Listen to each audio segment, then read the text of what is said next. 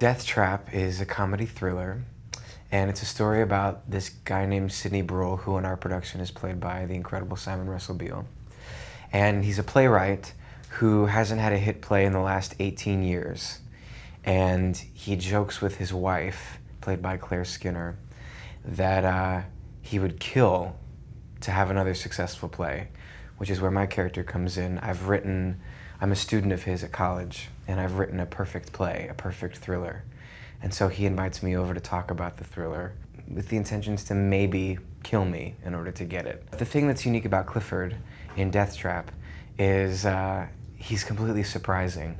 You think that he's one thing, and then in the next scene you think he's completely different, and then in the next scene he just continues to surprise the audience, and he has many secrets. There's all these sort of like twists and turns, which I can't give away, you just have to come see the play. But people laugh a lot, and people literally scream, like, ah, like scream from fear. The things that attracted me most to the play when I first was given the script to audition for it, I knew that Matthew Warchus was attached to direct, and that Simon Russell Beale was attached to star in it. One of the things that really impresses me about Simon is that he's done so many different things with his career, so many different types of plays, so many different types of roles. He completely loses himself into each part that he's played, and I'm inspired by that. I like to try my hand at trying to do as many things as I possibly can as well, and challenging myself in the way that Simon has chosen to challenge himself by taking on these huge parts and different parts. And I definitely want to do Shakespeare at some point. That's definitely on my list. One of the reasons I took Deathtrap was because I'd be able to explore the city. Everybody makes fun of me whenever I try to do a British accent because I end up sounding like Dick Van Dyke. But living in London has been, in a lot of ways actually, it does still remind me of those movies that I grew up watching as a child, because you know, it's anything sort of British, whether it was Peter Pan or Mary Poppins or Bedknobs and Broomsticks, feels sort of magical to me. So oftentimes walking through the streets of London makes me feel like I'm in one of those movies in some ways, so that certainly has been the case.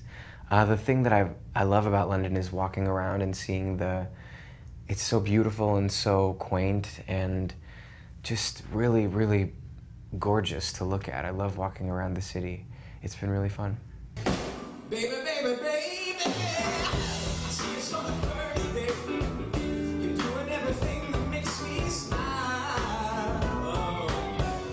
And when we had our first kiss, it happened on a Thursday.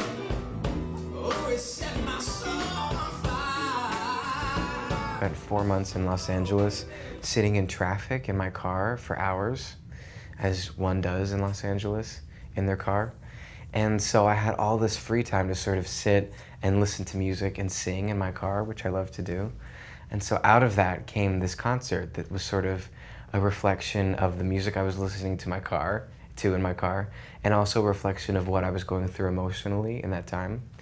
And so I'd like to do a concert in London, but I'm just not bored enough to like sit around and think of what I would like to sing. Theater is like doing a marathon, because you know you're doing 8 shows a week, and you have to learn how to conserve your energy and not blow it all out in one night. Film and TV, you have it's pretty essentially one day, one shot to shoot this one scene. And so it's like a sprint, because you put all of your focus and energy into this one day of shooting, because for the rest of your life you'll never say these lines or play this scene again. I was doing a pilot for Ryan Murphy, who created Glee, for FX, that did not get picked up. But I was shooting that pilot while I was doing Spring Awakening, and I was given 3 weeks off to go to Los Angeles and shoot this pilot. During that time, there was a stagehand strike in New York, and so Spring Awakening was shut down for a couple of weeks. Leah Michelle came to Los Angeles to hang out with me, and we went to dinner one night, and the director of the show, Ryan Murphy, said, "Leah, if this show that I'm doing with Jonathan doesn't get picked up, I'm gonna do this show called Glee, and there's a role for you on it that would be so perfect. And Jonathan, if the show got picked up, I'd write something for you on it."